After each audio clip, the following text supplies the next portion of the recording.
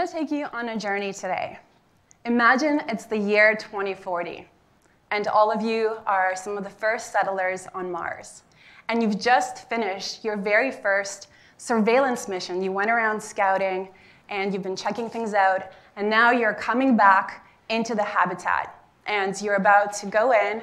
You need to ask permission to take off your suits in the airlock, and you'll be decompressed before you go into the hab itself.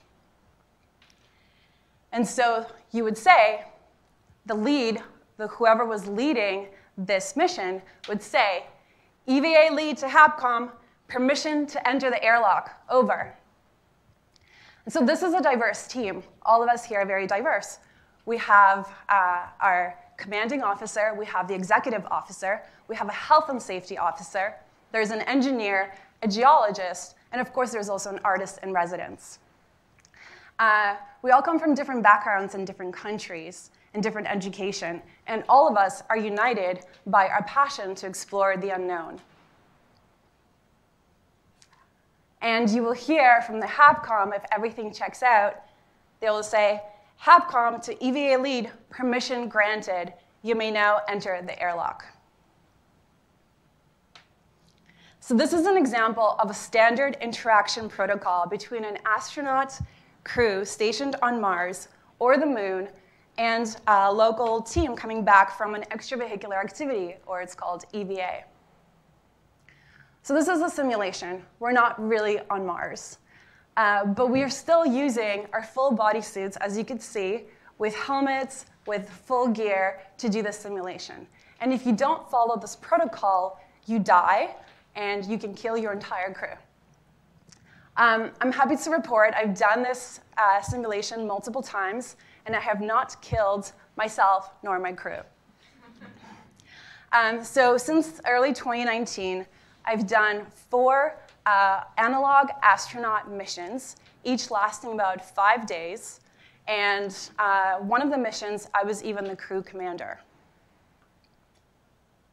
And so you might be thinking, why would somebody do something like this? So I work at the intersections of experiential futures, social research, and design. And as a futurist, I'm interested in mega trends, things that are going to be impacting us collectively that are happening in the future. As a social researcher, I'm interested in studying human behaviors as we transition through these changes. And as a designer, I'm interested in designing strategic interventions to help people transition and adopt to these changes. I'm researching edge cases of how communities come together and build resilience through change. So this year, the research has taken me to do these analog astronaut missions. I'm interested in how space exploration can impact life on Earth, both from a technological perspective as well as a cultural and sociological evolutionary perspective. We're living in a time that's being called liminal space, and this is the time in between. We know the things that the known, where we have been, is already gone. And we still don't really know what may be. There's so many transitions that are happening all at once. Everything from climate change to new technology, synthetic biology, and becoming interplanetary species. We need tools to prototype and embody how these upcoming changes may impact us as a society and understand possible unintended consequences of all of these changes before they occur. And this is going to be really helpful for us as designers. And so experiential futures is actually a really powerful tool to help us deal with the unknown, because it makes the intangible tangible. So designers and futurists and researchers will come together, and they'll use different tools, such as speculative design, theater, could also be using virtual reality and multimedia to create these experiential spaces. And within those experiential spaces, people can work, people can live, and this is something that we've done with analog astronaut missions. It's an experiential space where we can prototype different tools, see how people respond to these different tools, and also study behavioral patterns over time to see how people respond in these types of spaces before they become reality. So to me, doing this Mars simulation has really been a useful way to embody new ways that humans can create new paradigms of living together.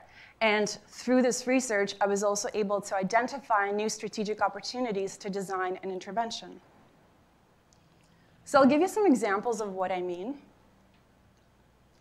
So the training that I've done is with an organization called Mars Academy USA, or MAU, and they pioneered the Mars Medics training programs, focusing on space medicine, health and wellness, and search and rescue.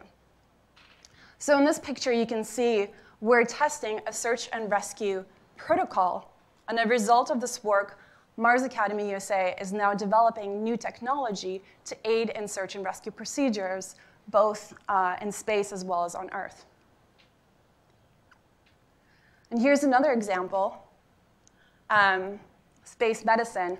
We've undergone training on telesurgery and teleanesthesia, where, again, we are prototyping all these different surgical procedures, including intubation simulation using 3D printed devices and learning how to suture. And this part of the research is to identify how quickly people with no previous medical training can learn how to do basic medical procedures, or some of these medical procedures, with the guidance of a telesurgery team and being guided by a remote surgical team. And so this is really useful for advancement of telemedicine, again, here on Earth as well as in space. And so some of the other experiments that I was involved in, we've tested different governance models, so how we go about making decisions. There's been different nutrition and diet models, all kinds of scouting technologies, soil sample collection techniques, and various communication techniques.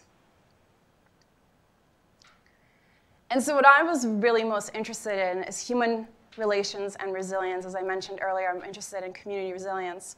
And to me, this is the key, because we can have the best technologies, but if the crew doesn't get along, we're not going to get really far. And if you think about when we actually are journeying to Mars, for real, we're going to have our trip to get there as well as settlements. And this crew is going to have to work together at all the time. And there's something called isolated, confined, extreme environment. And there's a lot of research that's being done by NASA and some of other organizations focusing on space to test how crews respond in these types of environments. And so this was part of the work and the research that I was involved in. And so a lot of the crew bonding happens before the mission itself, where we prepare ourselves not only physically, we prepare ourselves psychologically and emotionally. And during the mission itself, there are various activities designed and being tested for relieving stress and dealing with crew conflicts. And so as part of this process in my research, I actually ended up developing a virtual reality conflict resolution training application to support people who are going through these missions to learn about conflict resolution tools, because I have a background in conflict resolution. And so this app works like a game, and you're one of the players in virtual reality, and you go through the different modules and learn how to resolve conflict with a virtual reality player. And then once you unplug, you continue learning and sharing that with your actual crew. So this is a famous photograph. It's called Earthrise. Many of you have probably seen it. It was taken 51 years ago on Christmas Eve, 1968, on the Apollo 8 mission. And it was declared the most influential environmental photograph ever taken, because this was an opportunity for humans to really get to know ourselves. We went out into space to explore the unknown, and yet when we took the telescope and we pointed it back at us, this was a really crucial image to really help us think and mobilize a movement on environmental and social issues. And so for me, this type of research and space exploration is important because we're learning a lot about ourselves. As climate-related disasters become more frequent and unpredictable, and larger in scales, we'll have to work very, very closely together, and we'll have to collaborate. And this type of work that I've been studying, community resilience, really moves us forward and gives us some new research tools.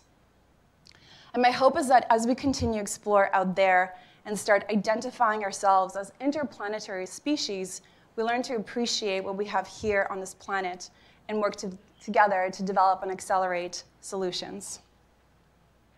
And I just want to leave you with this final quote by Margaret Mead. Human future is something which lies within our hands to be shaped and molded by the choices we make in present time. And so as we move into 2020, I really believe that as designers, we have an incredible opportunity to shape our future for a more sustainable and a better world. Thank you.